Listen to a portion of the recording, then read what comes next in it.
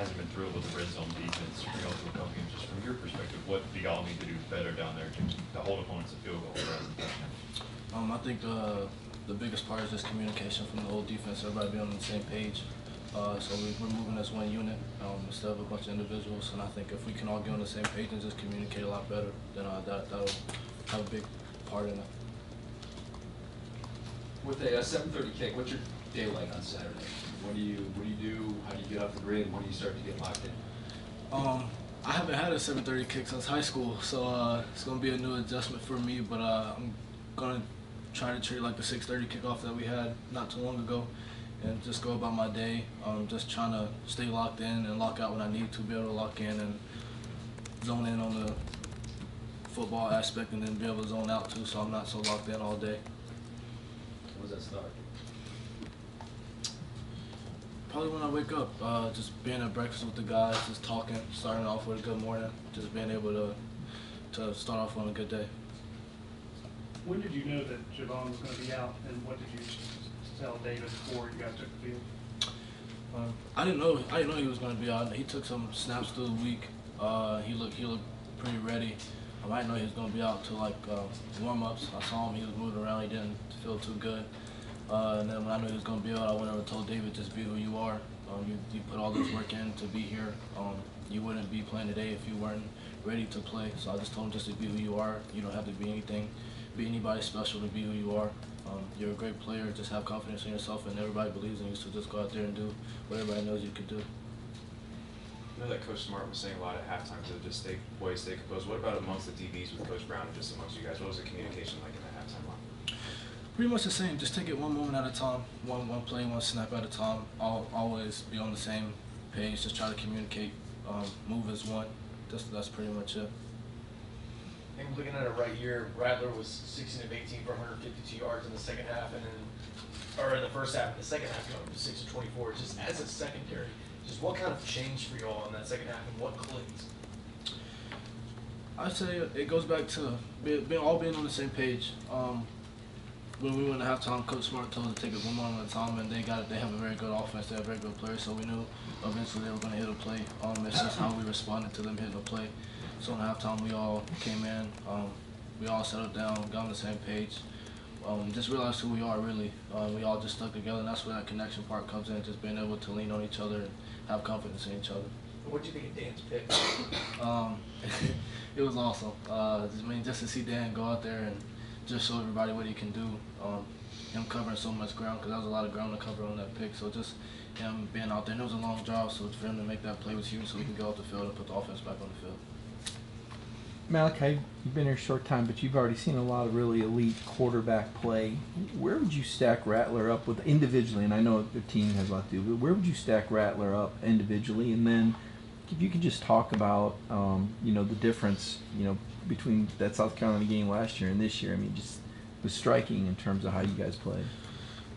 He's definitely up there. Very talented, very smart. Has an incredible arm.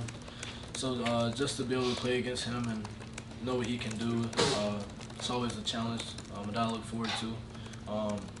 Like I say, he's a great quarterback, great leader of his team, so just being able to go out there and compete with him is awesome. And I'd say the difference between this year and last year, we just said we kind of got off to like a slow start on both sides, whereas last year we just kind of came out the gate. And that's something that can easily be fixed. Nothing to worry about, nothing to panic. I have 100% confidence on both sides of the ball, so I say that's probably it. Malaki, when we spoke to Coach Smart last week, he mentioned that watching your game against South Carolina last year, watching you now, he could tell that there was a little bit of nervousness on your freshman tape. I'm curious if you feel a difference in just obviously your confidence level, but did you think you were nervous at all last year? I wouldn't say nervous. I'd say more of just trying to get adjusted. Because I always had that confidence in myself that I could go out there and play with the best of the best. If I couldn't, I wouldn't be here. So I always had that confidence. So just being able to, and it also plays into like me learning more about the defense and building that connection with guys. Because I came in last year with a whole new group of guys. I had no idea who they were. So we created that bond, and this year we're so tight. We were last year too, but just having that confidence and knowing like my job and my assignment and other people's job has helped me just relax more. Yeah, just what have you seen from Rara Thomas in practice in recent weeks? It seems like he's getting more and more comfortable with this offense. Yeah, he's one of our elite wide receivers. I mean, what he does is it's amazing. He's very competitive. He can go up and get the ball. So just to see him get better week by week, day by day, and him being able to showcase his talents, I mean, it's just awesome to see because I see him put in the work every day throughout the week. So just him being able to go out there and just show what he can do. Correct me if I'm wrong, you were roommates with Jalen your freshman year, right? Yes, sir. Yes, sir. Wow, right. You got any good stories from him that you could tell, you could share with us, and just from your vantage point, how has he just progressed and grown in that spot right in front of you on the field? I knew Jalen before we got here. We had hooked up before we got here, so I had met him, and we ended up being roommates. And it was his birthday during dog time, so we had a team run at 6 in the morning, I think. So I remember we both went to sleep early because we were freshmen. We didn't want to, you know what I'm saying. But I woke up like at 5 o'clock maybe, and I just was blasting music. I went and banged on his door. Wanted to give him a good start to his birthday day. I mean, but just to see the things that he can do. I mean, get off the ball, rush. What he does is amazing. He's only getting better. He's only going to keep getting better. He's with some of the very elite guys in that room and the coaches as well. So just to see him improve day by day, just like everybody else. I mean, it's just awesome. Hi, UAB had a disappointing game this weekend, losing to Louisiana 21-41. How do you deal with a team that may feel like they have something to prove? I'd say just still focus on us. I mean, they have a very good team. I'm pretty sure they're not satisfied with how they played last Saturday. So we really just got to hone in on us and just focus on what we need to focus on, knowing that they have a very good team and they're going to have something to prove, but so are we. So just kind of being on our toes and just staying focused. Well, Kirby talks, and we talk to a lot of players, you know, those goal sessions and their why, but just kind of simply what's your why and what, you know, kind of powers you to do what you do on Saturdays? I say skull sessions play like a very huge part in what we do here. I take it very seriously. I think everybody else does, and I think that's what makes us a little different.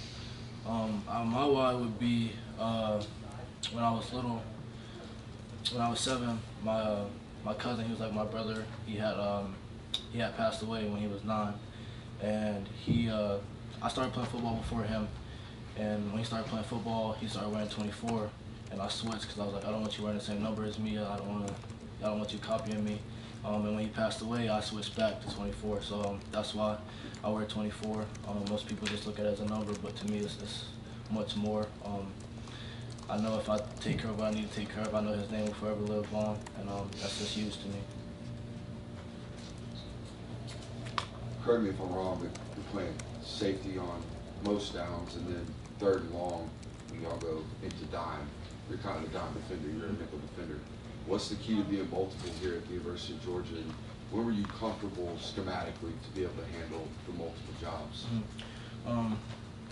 I say just being able to move around only helps the team out. You know, when I first got here, they put me in different positions, and we rotate a lot during practice. Me, Taki, Bull, David, Dan, we all rotate. So just being able to play those positions and just taking those reps in practice, the amount of reps you get builds your confidence, and also going against the guys that I go against every day helps me with my confidence.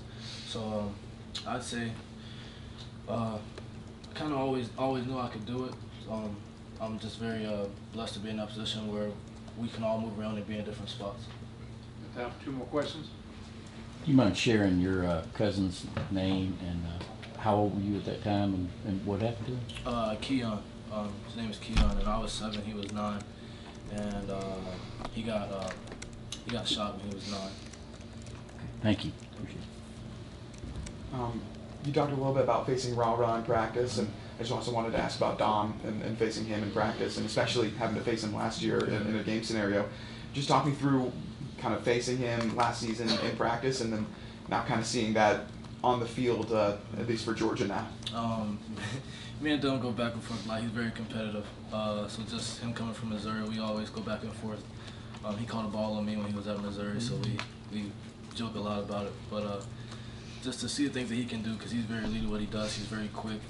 Agility is awesome. His hands, very aggressive when the ball gets to him. So just being able to compete against him in practice only makes us better, individually and as a team.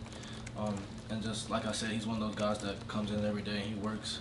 So just to see what he's doing, showing everybody what he can do, what he's always been able to do, it's just a great opportunity for him, and I'm very excited to see what he does next. Thank you, Malaki.